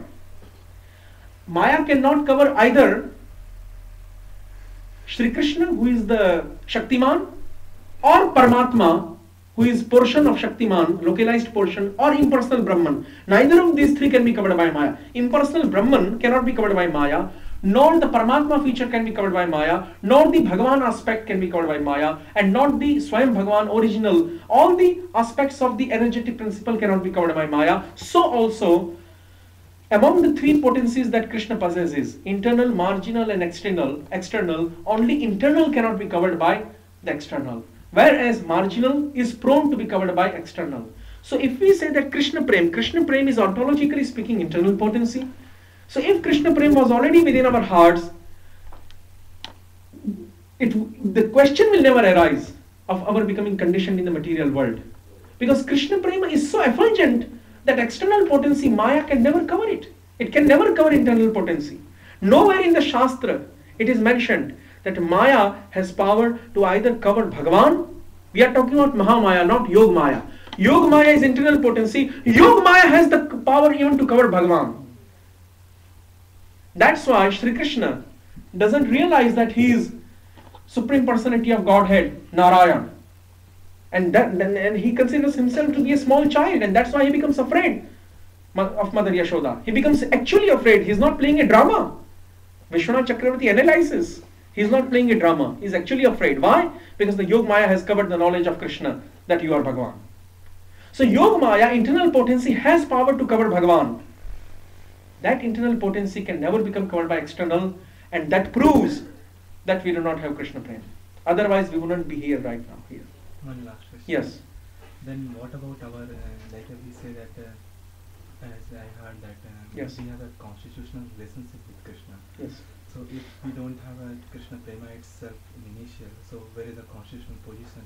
Because if we have only the loving propensity, Yes. which we don't know whether in which of the rasas it is. Yes, yes. So we don't know initially when we are practicing that we are in friendship relationship or in Malure or whatever relationship. Which means all these things are constitutional position is not there till. Yes, I understand your question. Constitutional position, when it is talked of by Sri Chaitanya Mahaprabhu, that in Chaitanya Charitamrita, Jivir Swarupa Hoy Krishna Nitya Das, that the constitutional position of the living entity is that he is always Krishna's servant. That Chaitanya Mahaprabhu talks about a very general sense of constitutional position, not a very specific. That's why living entity has the power to change his rasa. If he is already established as in Sakhya Bhav, but later on in his sadhana, if he associates with a devotee who is in a Shringar mood, then the mood of that person who is in Sakhya Bhav can become changed to Shringar. And so also his relationship with Krishna can become changed. The examples are there in the history and also in the Shastra. That's why there is nothing like fixed relationship or pre-existing relationship. The only pre-existing relationship that the living entity has is of a general kind, not a specific kind. The specific kind can always change. But the general kind of relationship that living entity has towards Krishna can never change. That is always there. And what is that? Jiver Swarupai Krishna Nitya Das. That living entity is the servant of Krishna. Whether living entity is in Vatsalya Bhav, is in Dasya Bhav, is in Sakhya Bhav, Shanta Bhav, or in Shringar, is always a servant of Krishna. That's why Krishnadas Kaviraj says in Chaitanya Charitamrita Adi Lila 5th chapter that whether we talk about Nand, Yashoda, or whether we talk about the cow and boyfriends of Krishna, or whether we talk about the cow and damsels of Shri Krishna, or whether we talk about Krishna's own counterpart like Balram, who is not different from Krishna, who is not a potency but who is a potent principle. Balram is not a potency, Balram is a potent principle, Shaktiman himself, just a different form of Krishna. All of these are actually servants of Krishna. That is how Krishnadas Kaviraj puts it. Ekale Ishwar Krishna Arsava Bhritya. Then he explains that even Narayan is servant of Krishna. Narayan, who is not a potency but who is potent, even he is servant of Krishna. What to speak of living entity, who is marginal potency? That is why when it is said that the constitutional position of the living entity is that he is servant of the Lord, that means he is controlled by the Lord, and that's why even when living entity doesn't accept that I am servant of the Lord, he is still servant of the Lord. One example can be given that just like a pauper who has drunk wine or liquor, and who is considering himself to be king, because in a drunken state he is considering due to illusion himself to be a king. Although he is pauper, that's the reality. He considers himself, and he doesn't consider himself to be a pauper. He considers himself to be a king, but he is still pauper. In the same way, under the influence of external potency Mahamaya, the living entities think themselves to be separate enjoyers of the material world. They do not realize that they are servants of the Lord, but still they are servants of the Lord. Just like a pauper still is a pauper, even though he may not accept that he is a pauper. That is why the constitutional position of the living entity to be a servant of Krishna is always there, whether he accepts or not. In a very general sense, because living entity is controlled by the Lord. Because even if a living entity considers himself to be a separate enjoyer of the material world, he is still bound to follow the laws of material nature, and if he doesn't follow the laws of material nature, then the material nature Maya gives pain to that living entity. Maya Pishachi, that's the function of Maya. That when the living entity tries to enjoy the material world, considering himself to be bhokta, considering himself to be separate enjoyer, and forgetting that Krishna is the only bhokta, bhoktaram yajna tapasam, then what Maya does is that Maya, gives all these miseries and different types of afflictions of miseries to the living entity, and that living entity undergoes suffering given by Maya. So, who is Maya? Again, Maya, who is the chastiser of conditioned living entities, that Maya is again the servant of the Lord. That is why living entities are always servant of the Lord, because they are always controlled by the Lord, whether they accept that they are controlled by the Lord or not. They are always controlled by the Lord. That's why they are always servants of the Lord. In a very general sense, it is said that the living entity is a servant of the Lord. That is his constitutional nature. But the specific relationship that living entity has with Krishna can become changed at any point of sadhana. That's why we see that even Subal and Madhumangal, they are Priya Narma Sakhas. So it is mentioned by Rupa Goswami in Ujjwal Neelamani and in Bhakti Rasamrita Sindhu also, that Subal and Madhumangal have two types of relationships with Krishna. One is that they are in the mood of fraternity, Sakhya Bhav, and the other is they have a bit of conjugal also. They have a bit of conjugal, but that bit of conjugal doesn't become expressed in a full-fledged way. Therefore, they do not reciprocate with Shri Krishna in the same way that the cowherd maidens of Vrindavan reciprocate. They have a bit of, just a faint reflection of conjugal, not real conjugal, just a faint semblance or reflection of conjugal, Subal and the other Priya Narma Sakhas have. That is why when Subal and the other Priya Narma Sakhas of Krishna, they are used to intimately reciprocate with the cowherd damsels like Lalita, Vishaka, etc. If you will read Vidagdha Madhav drama, Lalit Madhav drama, and all these other Leela Granthas, books mentioning pastimes of Krishna, Radha and Krishna in Vrindavan, like Govinda Leelamritam, Krishna Bhavanamrit Mahakavyam of Vishwanath Chakravarti, etc., then you will see that the only males who are allowed to enter, besides Krishna, the only males who are allowed to enter into the amorous pastimes of Radha and Krishna are the Priya Narma Sakhas. And the reason why they are allowed is because they have tinge of Shringar in them. That is why they are allowed. So that is why, also it is said that as long as the living entity doesn't reach the stage of Prema Bhakti, his relationship with Krishna can change at any time. If he reaches the stage of Prema Bhakti, then that relationship becomes fixed after that. And Jiva Goswami is very much peculiar about that. Jiva Goswami says that in Golok Vrindavan, actually, there are transcendental bodies made up of Sat Chit and Ananda. But those bodies are inactive. Like, they are not exactly like dummies. They are not exactly like dummies. They are because dummy is completely unconscious. But they are inactive. In that sense, they are resembling the dummies. They are Satchidananda. They are full of cognition and consciousness, but they are inactive. And those bodies, they are waiting for the perfected devotees to come and become present within them.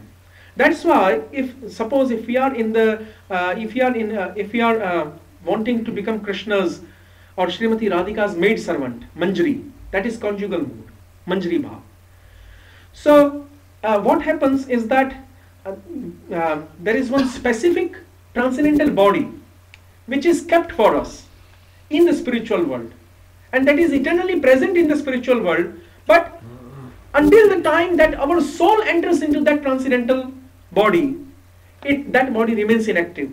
As soon as the soul enters, after that the devotee becomes perfect in his sadhana bhakti, attains prema bhakti, leaves this gross body and subtle body forever, becomes liberated, crosses over to the spiritual world and enters into Golok Vrindavan, what happens?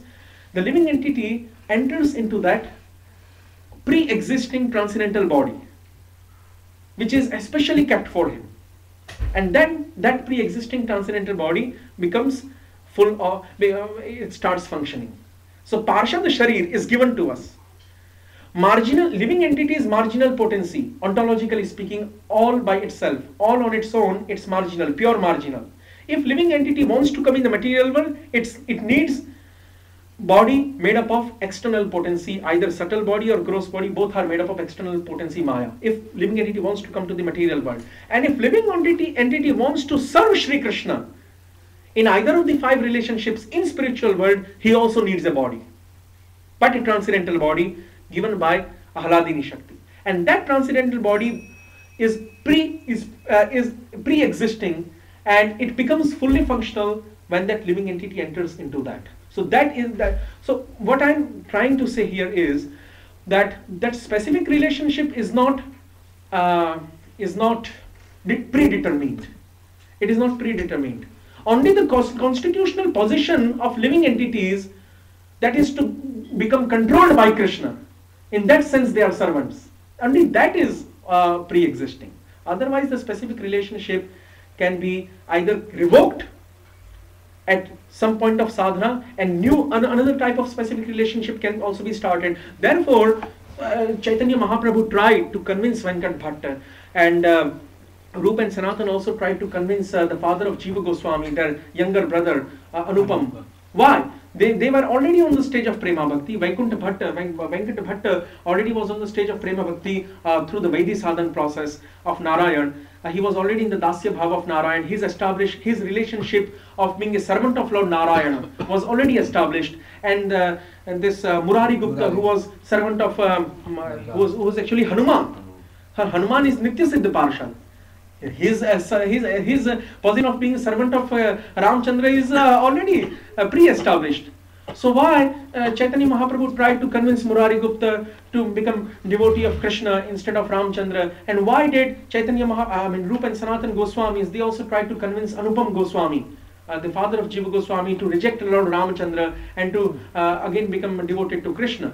Because at any point of sadhana, person can change his relationship, specific relationship, as long as he doesn't enter into the spiritual world. He has the option of changing his relationship and also of changing his Ishtadev.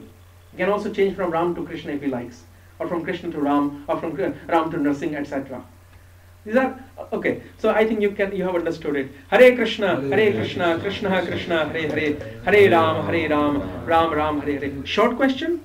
I was just wondering, yes, these people in Vrindavan who are Shahajiamu, they yes, also try to cultivate their bhava of gopi, yeah, and on a very premature level.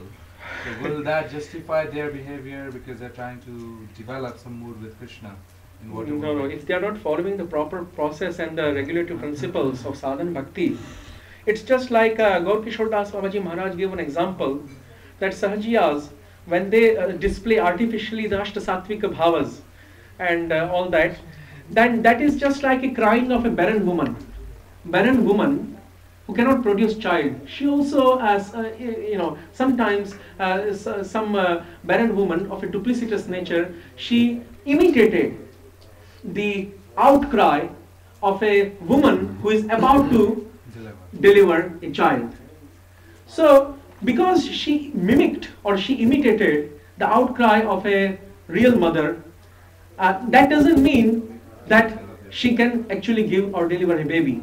That's just an artificial imitation. In the same way, the Ashtasattvic bhavas that are displayed by the Sahajiyas artificially through duplicitous endeavor are just like an outcry of a barren woman, without actually having the seed of that Nitya Siddha Krishna Prem or Bhav within their heart. That seed is not there, it's just artificial external endeavor of imitation. Yes. Hare Krishna, Krishna Krishna, Hare Hare, Hare Ram, Ram Ram, Hare Hare. 5 minutes kirtan. Yes. अच्छा, हरे कृष्णा, ये राधा कृष्ण प्रभु का हम lecture जो है live broadcast करते हैं. अभी भी जो है ये लेक्चर पूरा लाइव ब्रॉडकास्ट हुआ है सभी इस्कॉन मंदिरों में और सब जगह. तो अगर आप चाहें तो आप अपनी ईमेल दे दो तो आपके यहाँ भी वो लाइव वो आएगा. हाँ, और दूसरा राधा कृष्ण प्रभु की हमारे पास 400 आवर्स का हिंदी लेक्चर्स की सीडी है एंड 200 आवर्स का इंग्लिश सीडी है. तो वो आप ले सकते हैं. इट्स फ्री आप जो डोनेशन दे सकते हैं तो ईमेल आप दे दीजिए और सीडी मेरे पास है, जिनकी इच्छा हो ले सकते हैं।